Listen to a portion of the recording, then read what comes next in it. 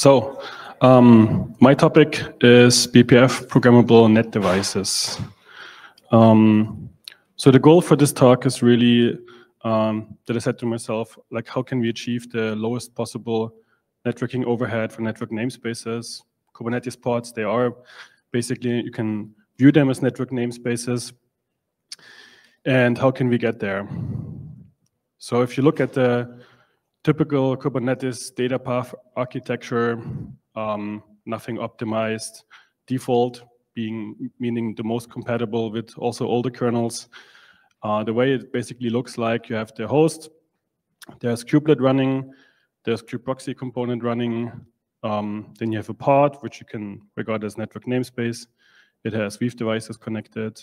And if you use Cilium as a CNI, there's basically a Cilium agent and a Cilium CNI plugin.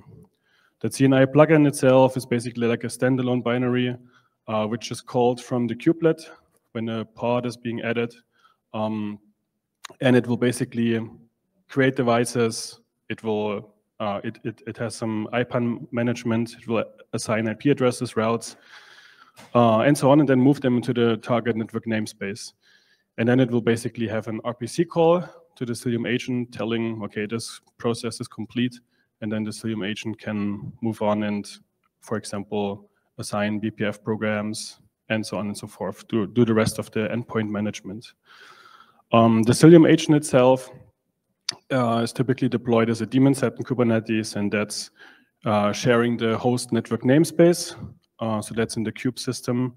And yeah. So what you can see here is like the routing is done through the upper stack. And there may be some reasons why you stick to this. For example, for regular users, they start out with, okay, like I just deployed it with the defaults, and that's the way it looks. Or for some reason, they cannot replace kubeproxy component, or they have custom net filter rules. So then they need to go with this. What problems are with this kind of architecture? So kubeproxy is basically there to implement Kubernetes services.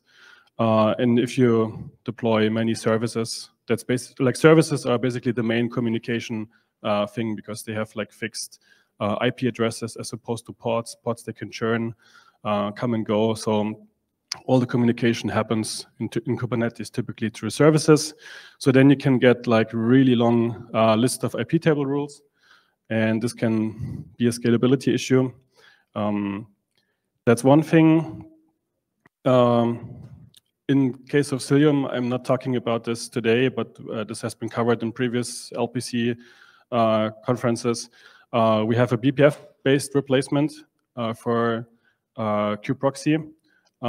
Interestingly, at the last week's KubeCon, some of the SIG networking folks from Kubernetes angle, they decided that they would move forward with NFT for the kubeproxy component itself. To basically address the scalability issue where you have to walk the linear lists. Then the other thing that is problematic, if you go to the upper stack, so basically when the packet goes to the host Weave device on the ingress, when you logically want to route packets out, you hit the upper stack, and in the upper stack there's this SKB orphan, which is, as I understand, mainly there for netfilters tproxy. But that's basically what you hit when you hit the forwarding path, and that's problematic because it breaks TCP back pressure, because it would evade the send buff limits. And if you look at performance, so basically we have here like a node-to-node over wire. That's basically the yellow bar where you hit for a single TCP stream flow 100 gigabit. Then how does it look if you do pod-to-pod routing over wire? Then you hit 63 gigabits, mainly because of the TCP back pressure breakage. So yeah, the question became, how can we improve that? How can we reduce this overhead? So one thing we did in Cilium, which has been a while back now, but I thought I mentioned it here for context, is BPF host routing. So basically the idea is add 2 new helpers to BPF and let them route inside the host through the TC BPF layer. For the ingress side, there's this BPF redirect peer helper where the packet basically arrives on the physical NIC on the TC ingress, and it rewrites the device pointers to the device that is inside the pod, to this peer device, and it does another loop through the main receive loop, and then basically we are already in the target network namespace. So this allows for a fast net and S switch on the ingress side. Those are basically the details. We fetch the device pointer from the host-facing weave to get to the peer. We scrub the packet, we reset the device pointer, and then we do this loop, and we can avoid the per CPU backlog that we otherwise have on the weave device. On the egress side, we basically have this helper, which is called BPF redirect neighbor. So you can view it to insert the packet into a neighboring subsystem of the stack so that it can resolve the L2 addressing without having to care about that. So it's utilizing the stack here. And the advantage is that it basically also fixes the TCP back pressure issue, because the SKP-SK will be retained all the way to the physical device, and then there may be a queue disk.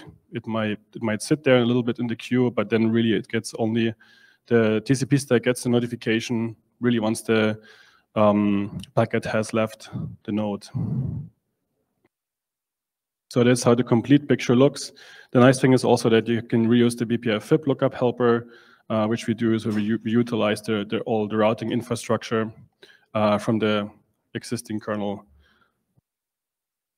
If you look at the performance benchmarks, how this looks like, so that same TCP stream benchmark from pod to pod now bumped from 63 to 90 gigabit per second. So this basically really gives a huge advantage. But one thing is, well, it looks nice, but it's still not on par with the host. So we really would like to also get to the 100 gigabit. So there are 2 components like on that journey. What we added and presented last year at the LPCs, and not going into details here, is basically a new TC BPF based fast path, which we call TCX. That has been merged on the 6.6 kernel, and it reduces the entry point for TC BPF, so that we cut the cycles in half compared to the old style TC attachment. And then the other thing that got added with this was BPF link support, which was missing in the TC infrastructure, and which is really crucial, especially if you have multiple users on the TC hook, so that they don't step over each other. So then the next step after that, this was kind of the prerequisite to get the netlink work moving forward, because the TCX basically had a new framework for attaching and describing dependencies, and the same was also needed for netkit, because people would like to add multiple programs and not just a single program to that. So the next thing was basically a new driver which we can use to replace the weave devices with that. And that's basically, that has been merged recently in the merge window, and that's what we are planning to move forward with for the Cilium CNI. So basically, when this Cilium CNI plugin that I mentioned earlier sets up the devices, it will create netkit devices instead of the weave ones. And the internal program management is handled through this BPF mproc framework. And the idea is basically to execute that inside the pod at the driver's xmit routine, so that this basically allows also like a fast net and S switch on the logical egress side. Yeah, and it also implements the NDO get peer def callback, so that you can have both like a fast ingress and fast egress network namespace switch. The devices are configurable as L3. with the option to also have L2 if you really need it. And there's a default drop that you can configure if no BPF is attached. So for example, for the device that is inside the pod network namespace, that is quite useful. So when the CNI plugin sets up the devices, it can configure that no traffic should be leaked until the point where the actual BPF program is set up from the Cilium agent. And the other thing that was important also was basically to, as you can see here, like this device pair is like, it has a primary and a peer device, and all the management should happen through the primary device. The primary device is typically in host network namespace, so that from our side, from Cilium side, we have access to that, and we can manage BPF programs for the primary device itself, for example, if you have policy and whatnot, but also for the peer device. So no application inside a pod should be able to detach or mangle some BPF programs that are sitting on the peer device. So all the management really happens and is enforced through the primary device. Here's how the xmit routine looks like. I mean, the idea is fairly straightforward. You have a default policy if nothing is attached. The SKB gets scrubbed. Then we reset the device pointers to the peer device, which implies this network namespace switch, because now the FIP lookup will look up the everything under the host network namespace instead of the pods. Same with the BPF redirect when we pick up and look up the devices. Then it executes the BPF program array that is active on the node, and then depending on the return code, there's either this netkit pass, which is then basically the idea is to push traffic inside the host namespace for local traffic, or if you do the netkit redirect, it can then forward the packet directly to the physical device.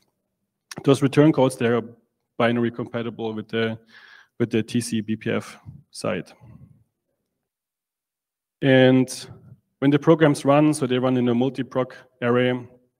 So there's this mproc for each, which iterates over the different attached BPF programs. And again, like the same style. So the idea was that we can use from Cilium, the BPF programs that we have attached on the host-facing weave on ingress, and we move them into the peer device of netkit. So that was the idea. And then we have this mproc bundle, which you can swap when you update, when you add or remove programs. So a little bit of background. In Cilium, we used to have IP VLAN support.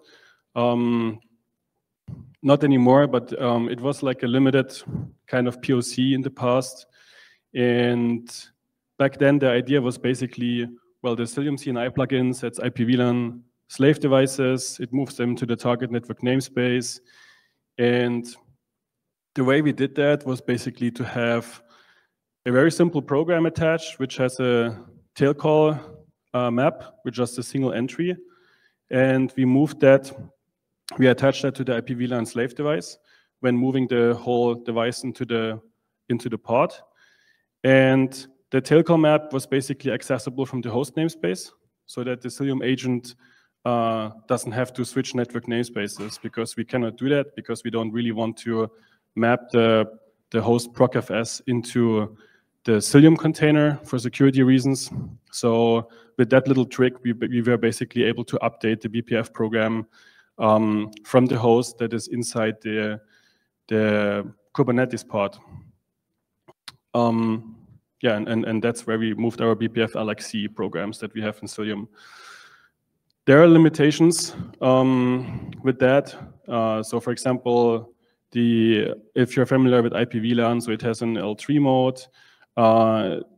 With the L3 mode, you have the problem that there's net filter asymmetry on the logical path into the pod. I think the net filter hook is skipped, but on the egress path, it's not skipped, which can lead to problems. For example, in case of Kubernetes, there are some rules where a packet becomes or has an unknown state in the connection tracker is basically being dropped. So the problem there is we had to switch to the L3S mode, which means for the logical ingress path into the pod, it has to go up to the net filter subsystem and then from there do the network namespace switch. Okay, not the biggest deal, but a problem that that is still there is that when you have BPF programs attached inside the IP VLAN slave device, like inside the pod, they could potentially be unloaded by applications. And that's not really what we wanted to have. So we really wanted to have this inaccessible. Then if you run the BPF programs from inside the pod, you don't really have access to the layer 7 host proxy that we have in Cilium, that we have with the Envoy. So you can really only do layer 3, layer 4 policy enforcement. Some of the service handling, yeah. But then the other question is, okay, with IP VLAN, you have to pick one IP VLAN master device, which is usually a physical device. And then what happens when there are multiple physical devices? So those were some of the limitations. One thing that we probably could have done better in Cilium would be, well, if we don't attach the BPF programs inside the pod, one other option could be that we attach it to the physical device on the TC egress hook. Because that's where then all the traffic that is going out would be enforced. And instead of the L3, L3S default mode, we could have used L3 on L3S private mode, which means that there's no cross traffic between IP VLAN 0 and IP VLAN 1 device. All the traffic basically somehow has to be forced out of the pod. So then basically the idea was to attach or like to have like a large tail call map for the BPF programs that you would have on the TC egress hook. But actually one problem with that is in the case of Cilium, we have enforcement that when a pod sends out traffic, the BPF program that is attached on that container is checking the source IP address. And if there's traffic that it has not the expected source IP address, we will drop that in order to prevent spoofing. And I think that's quite, I'm not sure whether that's actually possible to do here in this case, because like the IP VLAN internal code will basically look at the destination where traffic has to be routed, and then it will just route it out. But then you don't have a concrete attachment point where you can be sure that the source came from that particular pod. So you would have to look at the tuple. Yeah. And one thing I haven't really tried, but like if you would want to be able to support multiple physical devices, which is the case that a lot of Cilium users have, dual port or even more, then I believe, I'm not too familiar with IP VLAN in that context, but I believe one thing you would have to do, please correct me if I'm wrong, is that you would have to attach this to a dummy device or like make a dummy device the master device and redirect the traffic there into the pods. So yeah, anyway, how does this all compare together? So we have Weave devices, IP VLAN, and netkit devices. The Weave device operating in L2 mode, IP VLAN and netkit both L3. Then Weave devices come in a pair. The IP VLAN one, as I just described, it has like one physical master device and then different slave devices that are attached to this master device. And the netkit also comes in a pair. I think this model of having like pair devices is quite nice and flexible. BPF programming, so for the Weave and IP VLAN case, we basically have the TC, TCX, where you have to attach BPF programs, ideally on the host, because you really don't want to have applications inside the pod messing around with that. And routing, I mean, in case of the Weave, you have the, well, it's like given it's a layer 2, it's that's basically the next hop, the default gateway that you go through, and then whatever you have inside the kernel, where you look up the kernel FIP, either through BPF or the upper routing, in the case of IP VLAN, it basically has this internal FIB so that it knows if the destination of the packet is like one of the IP VLAN slave devices, and if it matches the addresses, it will forward them there. And if that's not the case, so if that lookup fails, it will basically fall back to the kernel FIB and then do the routing through for packets that are going out of the node. And in the case of the netkit device, it's optional what you do. I mean, you can utilize the BPF FIB lookup from the kernel side to get all the addresses you need. So yeah, problems. So in case of the Weave device, I will show this later on some benchmarks. So like there's still this overhead there where you have the per CPU backlog queue that you need to go through. You need neighboring resolution. Like in Cilium, we had an ugly hack where we basically have an ARP responder in BPF to force the traffic out to keep it simple. And there's also this XTP mode where I'm not quite sure, like, I mean, it's useful for debugging and testing, still hard to use. You need to have XTP attached on both devices. And I'm not quite sure, I mean, yeah, up to the use case, I think, where people need it. And then with the IP VLAN, what we basically found were those inflexibilities I described earlier. On the netkit, there are still some to-dos that I will go into later to elaborate more on that. If you look at flame graphs in terms of the backlog queue, so really in the worst case that can happen with the Weave device, you defer to the case of the AQ daemon, so basically it enqueues, and then at some point it picks it back up to process it further. And with the netkit device, the idea is really simple. Given you do the FIB lookup from the pod, from the pod's peer device with BPF, you can say, okay, if this traffic is destined to be routed out, you can directly forward it. So it will also help in terms of better accounting for the scheduler. In terms of performance, so looking at the TCP single stream performance, we are basically on par with the host. And the same if you look at the latency, so P99 latency here for the request response type workloads, it's also on par. Ongoing work. So obviously, some low-hanging fruit, IPR2 support, patch has been sent out, and I think there's some 1 or 2 more revisions needed. But the basic idea here with the IPR2 is you set up the devices, you also get the information back how it was configured. That the BPF attachment itself, that's out of scope. That is basically for the application using libbpf or using the eBPF Go library. And the other plan that I have is to basically add support for the Go-based netlink library. So that one here is very popular and the most frequently used, I believe, so that it will also support the device creation, which we need for the Cilium CNI plugin because it's written in Go. The next one is fixing networking statistics for netkit. So that hasn't initially been implemented. Patches are now out on the mailing list. And also helping to fix the peer redirection statistics, because one thing that ByteDance folks reported was basically they were running cAdvisor, which is a project from Google to basically gather all the statistics from the devices and export it somewhere for visibility. And that was not implemented with the peer redirection.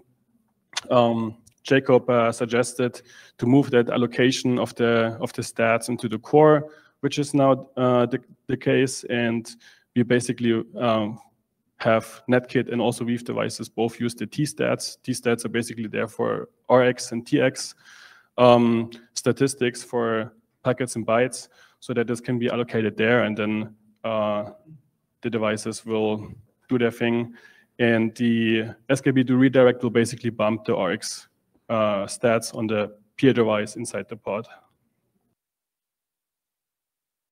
The next thing after that I will be looking into is there was a suggestion also from Jacob to basically add just a pointer into the main net device structure of the kernel for peer devices. it will help to basically, I mean, it would basically, right now, both Weave and Netkit, they have this in their private data structure, and moving it out of this in general would help with removing the indirect call. Like on the SKB do redirect peer, there's an indirect call that we have, and as a quick fix, I've been using the indirect call macro, but that is limited when the device is only built in, but otherwise, if it's a module, you cannot really use it. So there's one limitation that moving this peer device into the net device structure would overcome. And the other thing, I don't have data on it yet. I implemented it before LPC, but I will do performance testing afterwards. But one thing that is interesting, what I saw from some of the OVS work, I think that Paolo did some time ago, is that when you add a VXLAN device or like some other tunnel device into the OVS bridge, it will basically also adjust the needed headroom for all the attached port devices onto that, so that you can potentially avoid some reallocation. Given VXLAN and Geneve, they need more headroom than your default direct routing. And similarly, also needed tail room. That is actually the case for WireGuard. It has non-zero tail room because it adds some padding at the end. So if the performance numbers look good, I was thinking to maybe have actually in the RT Netlink 2 new attributes, so you can actually also dump it for the devices to introspect how much they need, and you would also be able to set it. So that the idea is basically we would set it from the primary device, and it will basically adjust this also for the peer device. So internally, it will see which of the two devices needs the max headroom or tail room, and then it will propagate this and set this on both. And from the mailing list, like some of the old patches, they mentioned like a performance improvement from 5%. So I think it looks promising to set up performance benchmarking and look into what effect it has today.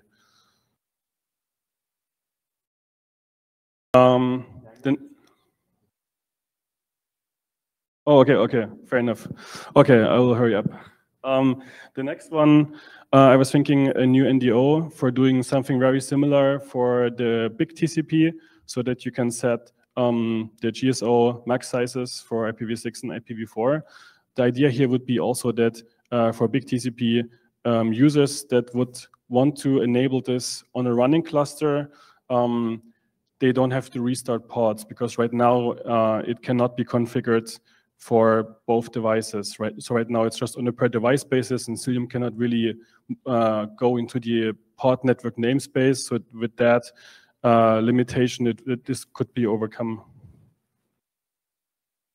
Then there are some small difference in the redirect peer handling. So for the Weave devices, if you would have like a local pod-to-pod communication, the idea is basically on the Weave to use the redirect peer also for the if you want to have traffic going to the other pod, so you only have like a single time where you go to the per CPU backlog queue. And for the netkit, it's slightly different.